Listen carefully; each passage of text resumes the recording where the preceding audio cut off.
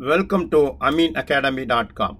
In discrete mathematics, let us discuss about Boolean algebra. Some introductory part we can do now. In mathematical logic, Boolean algebra is the branch of algebra in which the values of the variables are the truth values as true or false, usually denoted 1 and 0 respectively. The circuit of computers and other electronic devices have input of each of which is either 0 or 1 and produce output that are also zeros and ones. The circuit can be controlled by using any basic element that has two different states. Such elements include switches that can be either the on or the off position, and optical devices that can either be lit or unlit regarding on or off positions.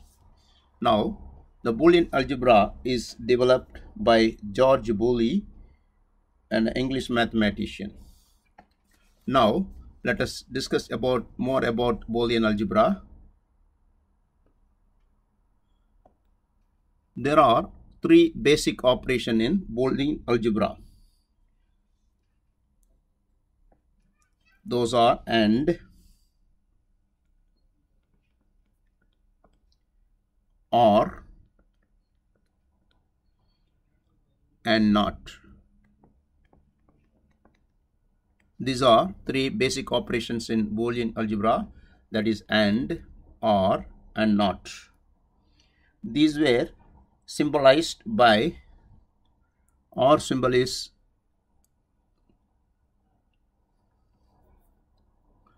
first, AND symbol is like, OR symbol is like, and NOT symbol is negation sign. And usually in set form we can write this is intersection, this is union, this is like. Boolean algebra is introduced by George Boole on 1815 to 1863. It is a very revolutionary invention and it will be more useful in computer and electronic devices.